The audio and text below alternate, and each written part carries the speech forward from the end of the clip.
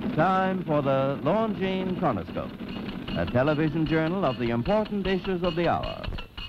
A presentation of the Longines Whitnor Watch Company, maker of Longines, the world's most honored watch, and Whitnor, distinguished companion to the world-honored Longines.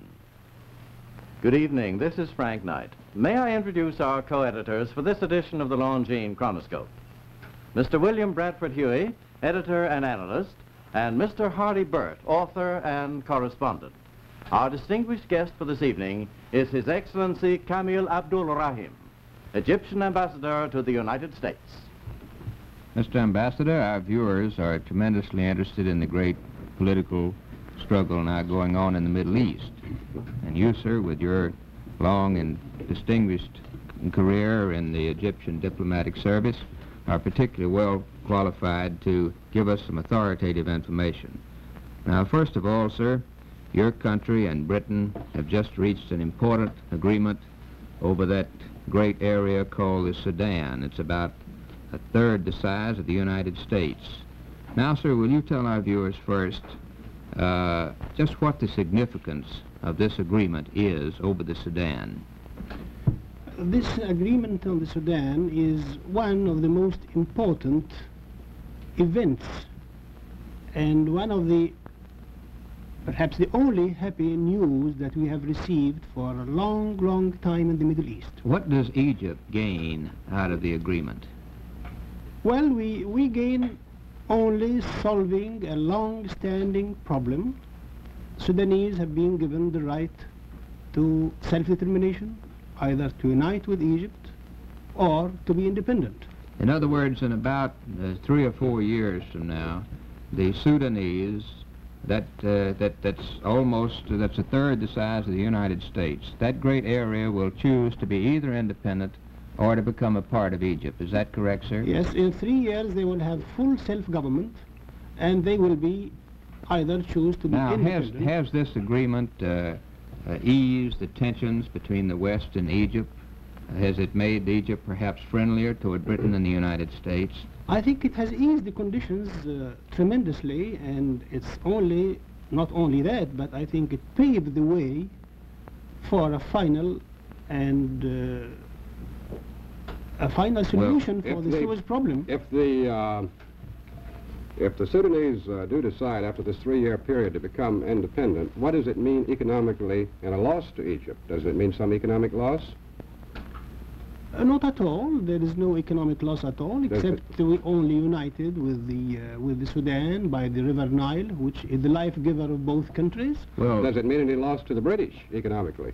Because the British get quite a good deal of cotton from the Sudan, I understand. Well, they get the cotton everywhere now, from the United States, from Peru, from everywhere, and no more now. There's a great shortage of cotton. We want to sell our cotton, but we find some difficulty. What would be the reaction in Egypt if, after this 3-year period, the Sudanese decided to join up with the British? Well, I really don't know if they're going to do that. I think this is a very academic question, and the British themselves, they do not feel as the Sudanese is going to join the Commonwealth. Well, but they have the right to do that if they want to. Well, if they are independent. Well, sir, now that you've gotten over this first hurdle, the Sudanese hurdle, this week you began conversations with the British over that thorny problem of British troops leaving the Suez. And of course, Britain has about 50,000 troops there. Now, your country wants those 50,000 British troops to leave, doesn't it? Well, surely, because these troops have been in Egypt since 1882, and they came by force, and they still remain there in the Suez Canal. When do your negotiations start for... well, we're hoping to negotiate very soon, perhaps this week. We hope so. Do you think that the agreement, would you make any predictions as to how it might come out, that the agreement will be that the British troops will leave the Suez? If the agreement on the Suez Canal is negotiated on the same spirit that we negotiated the Sudanese question, I have great hopes, and I'm very optimistic of the result. Well, you want the British to leave, and then does Egypt want to take over, assume the sole responsibility for the protection of the Suez area? Of course, we are ready to assume the sole responsibility for the Suez area. We have an army of 100,000. We need some equipment. with this equipment, we could be ready to defend our country. Well, and I you can plan assure to- you, the country can and defend its territory better than any other foreigners. Do you plan to expand your military power in Egypt? Well, this is limited to our possibilities of budget and so forth, but you know, our population is 21 million inhabitants. We could raise up to 1 million soldiers. Well, that brings us to perhaps the most interesting point, sir. Here in America, our policy for a long time has been to expand the military power in the Middle East. The Middle East is a power vacuum. It's an immensely rich area, with 60% of the oil reserves of the earth. And we, of course, as an American nation, we want to create a powerful military force in the Middle East, and we want it to be Egypt. Now, first of all, sir, you've said that your country, with 21 million people, you can support an army of 1 million people, can't you?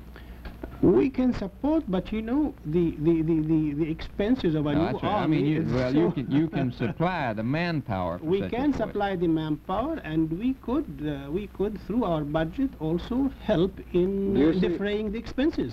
Mr. Some of the Ambassador, expenses. do you see any signs that American policy will be to equip your troops with arms if you expand your armed forces?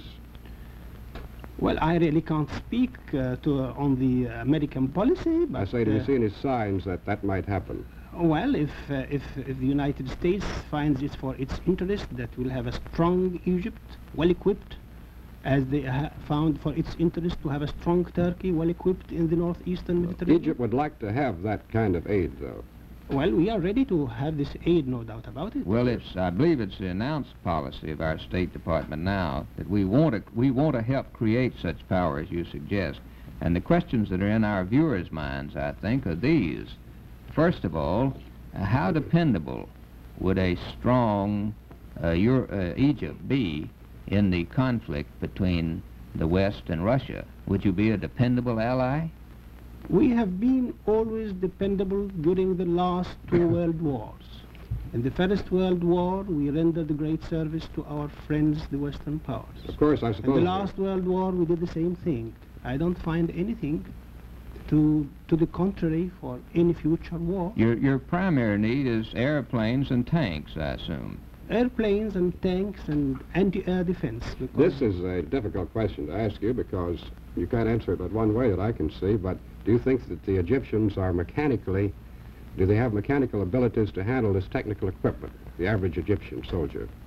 The British Suez base is mainly run by Egyptian mechanics, and they have a special capacity in mechanics there, and we can find the people there who could do this job very easily. Mr. Ambassador, just looking ahead a little bit, suppose you have your army of 1 million, and suppose they're equipped and supplied by the Americans, and maybe you get your training, some of your help in that way.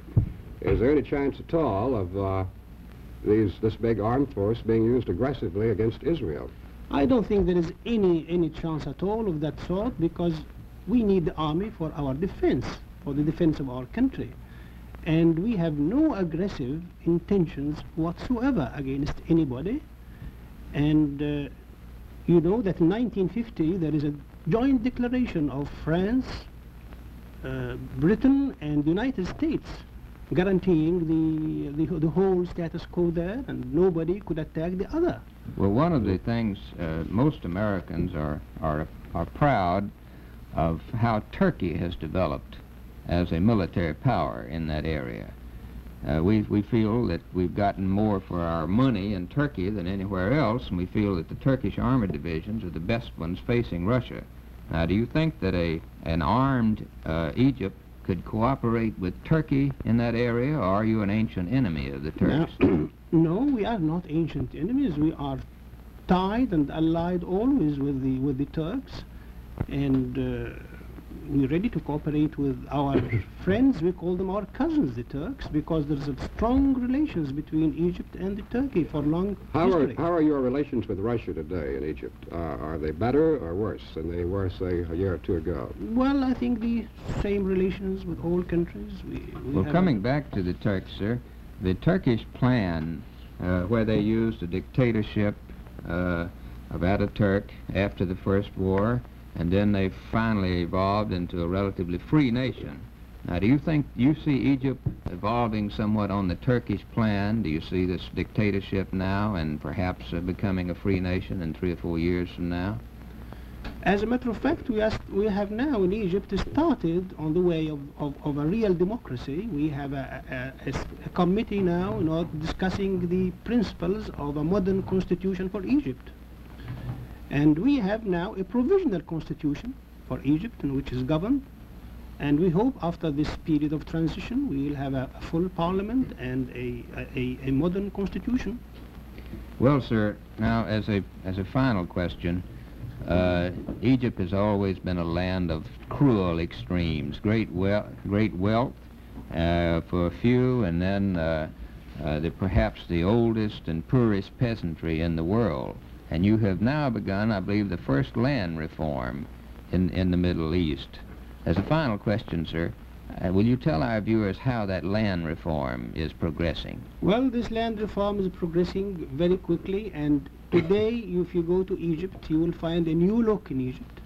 You will find that there is creating a new middle class of 8 million people, higher wages for agricultural laborers, landless peasants are receiving lots from 3 to 5 acres. Those who lease the land are receiving lower rents. So the result that you will have a higher standard of living for at least 8 million people in the country, with internal economic conditions and consumers' goods and better trade and industry inside the country. Well, thank you, sir, very much for being with us this evening. The opinions that you've heard our speakers express tonight have been entirely their own. The editorial board for this edition of the Longines Chronoscope was Mr. William Bradford Huey and Mr. Hardy Burt. Our distinguished guest was His Excellency Kamil Abdul Rahim, Egyptian ambassador to the United States.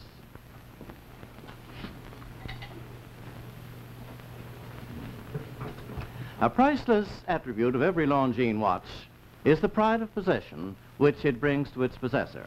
And every owner of a Longines watch knows exactly what I mean. The Longines watch brings you more than the delight of a beautiful possession, more than the unsurpassed timekeeping of a remarkable watch. You have the pleasure of knowing that you own the watch of highest prestige among the finest watches of the world. Longines is the only watch in history to win 10 World's Fair Grand Prizes, 28 gold medals, and so many honors for accuracy in fields of precise timing. Truly, when you own a Longines watch, you know that it is, in fact, the world's most honored watch. So, when next you buy a watch, either for yourself or as a gift, remember these facts. And remember, too, that if you pay $71.50 or more for a watch, you're paying the price of a Longines.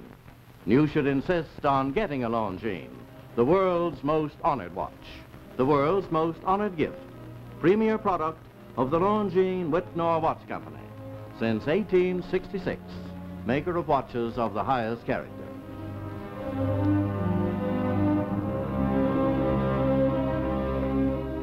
We invite you to join us for the Longines Chronoscope, a television journal of the important issues of the hour, broadcast on behalf of Longines, the world's most honored watch, and Whitnor, distinguished companion to the world-honored Longines. This is Frank Knight, reminding you that Longines and Whitnor watches are sold and serviced from coast to coast by more than 4,000 leading jewelers who proudly display this emblem, Agency for Longines Whitnor Watches.